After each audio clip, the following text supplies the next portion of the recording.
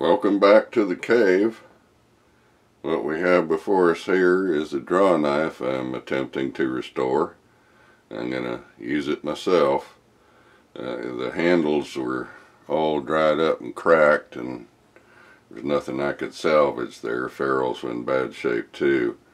So what I did was cut some wood. Going to make some new handles. So I got this one and the other one's out there in the vise ready to be hacked on, and we'll bring you back after I do some work on the new handles. Well, let me show you what kind of progress we've made here. Taking the blank, we had 2 blanks, and drilled a hole down the axis, and then opened the hole up on the one end with this tiny little chisel. And I'd made this a long time ago, actually for working on stone, but I sharpened it to a razor edge, and it's just the right size to get in there and chisel out clearance for the tang of the draw knife. So then I started whittling on it, and I'll bring you back after a while, a little more whittling, and show you where we're at.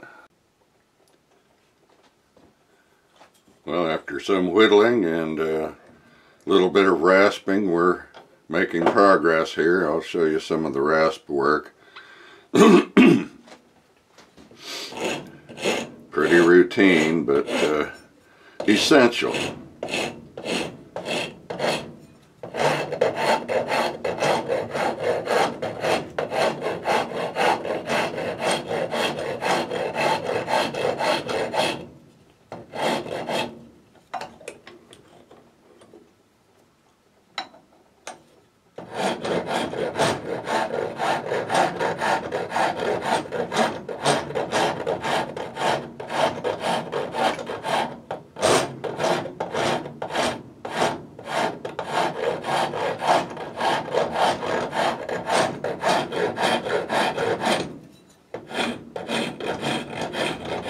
It's just a ordinary half-round rasp, and you turn it over to the round side as necessary.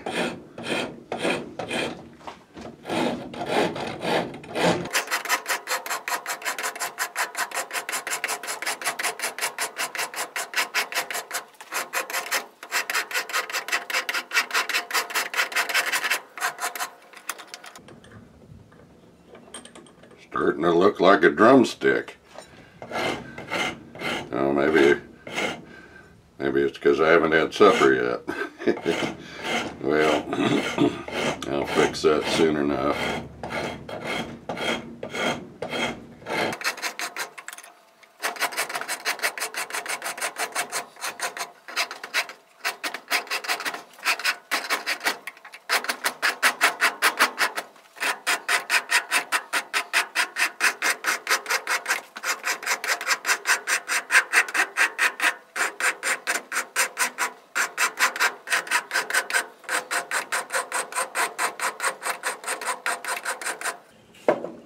Well, you get the idea.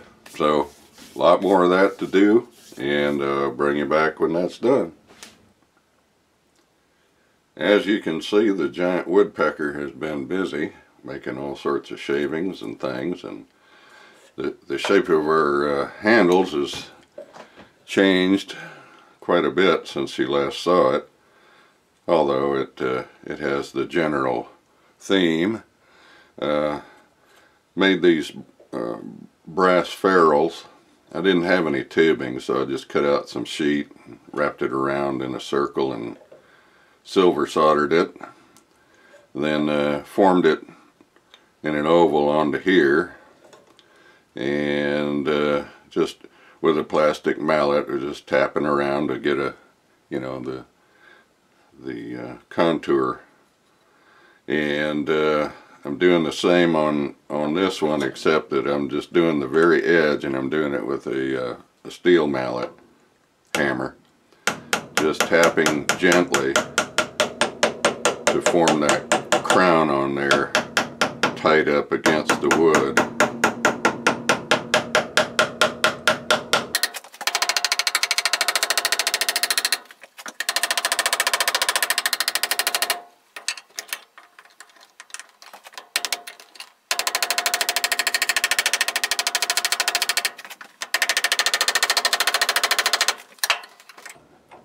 It is kind of a slow process, but I haven't yet had to reheat the ferrules to take out the work hardening, so I'm trying to be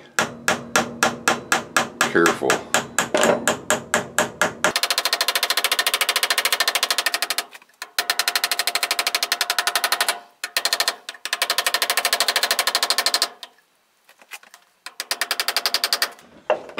Just turn that around a little.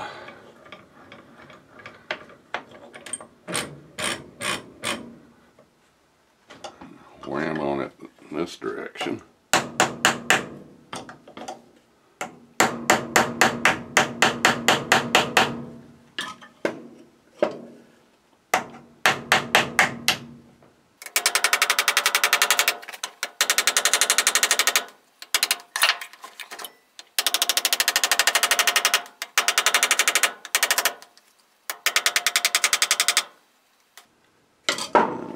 Take a file and bring the top down a little.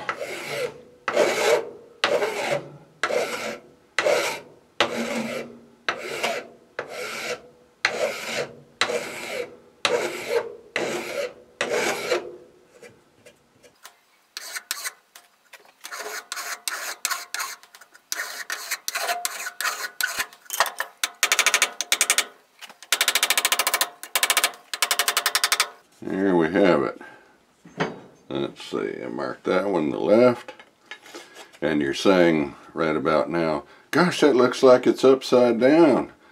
Well, it kind of is, except it's on purpose. And we'll talk more about that later. I'm making these handles for me, not for just anybody. So I'm putting a little bit of a custom design in here that may look a little odd at first, but there's a reason for it. So we'll get to that later, but we're making progress here. We'll bring you back later.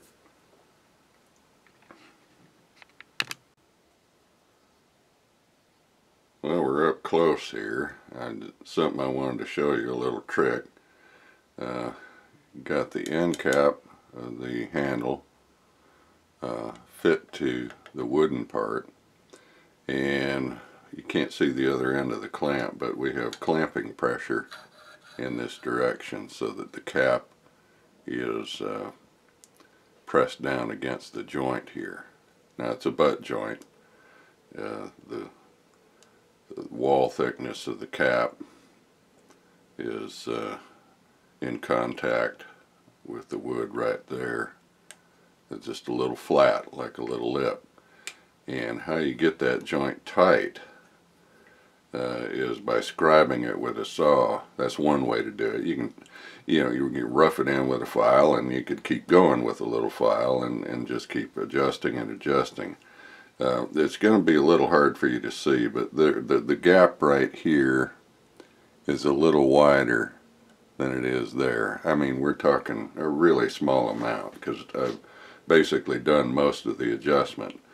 But what you do is you slide a jeweler's saw or any saw blade, you want to get as thin as you can when you get right down to the very end of the fitting, and slide it in there, and you're using the cap as a saw guide. So this happens to cut on the pull stroke, so we're going to move it forward just a little, give it just a hair. You're just sawing down the wall thickness of the end cap.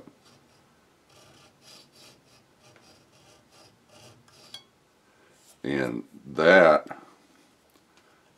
transfers, it's kind of a parallel transfer of the line of the cap to the wood. And you just keep doing that and working around, you turn it, and work it around until you have minimal gap. And it takes a little bit of doing, but sometimes it's easier doing this than trying to hold it together and pull it apart, file it, put it back together. It's just, this is kind of a one-step process, except it isn't exactly one step. You do have to, you know, move the thing around and see, well, a little bit of gap there, and where's the tightest spot, and that's where you saw. Actually, you start in the gap and then saw toward the tight spot, and that removes just a tiny amount of wood so that when you tap it down, it's all fit tight there. So just wanted to pass that little trick along, and you know, there's a number of ways to do it. This is just one way. So hope that was helpful, and we'll continue on with the fitting and sanding of the grips for the Drawknife.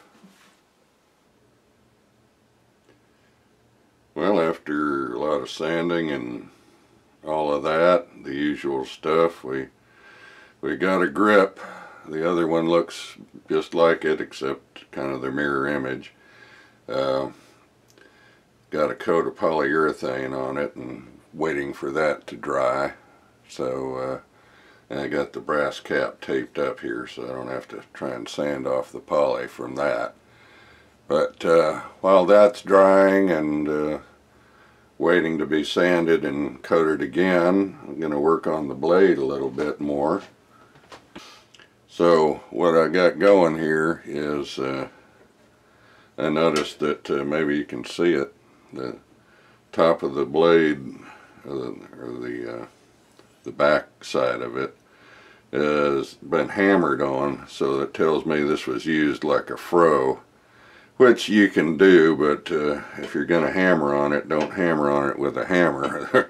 Use something wood, you know, where it doesn't beat up the metal as much, and it's raised up a kind of a ridge there that I'm trying to get out with the diamond there. I could file it, but about the time I do that, I'd end up having to grind out or polish out the file marks anyway, so we'll see. I may end up doing that if this takes too long, but hopefully it won't.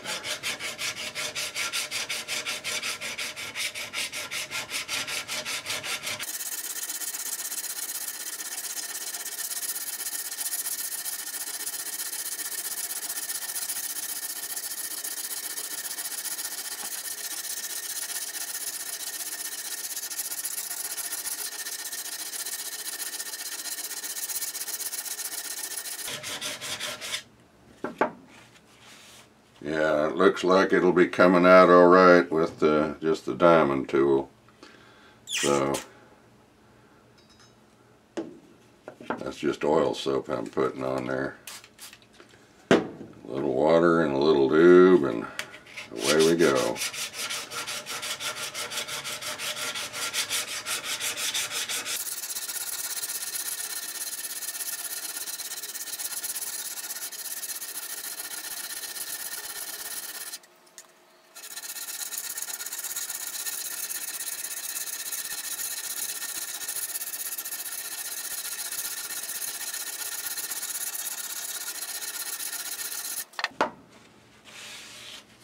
Yeah, that's almost got it. So by the time I get some of those pits knocked out of there, that ought to have it just fine. So I'll bring you back when some more of that's done, and we'll just keep chugging along.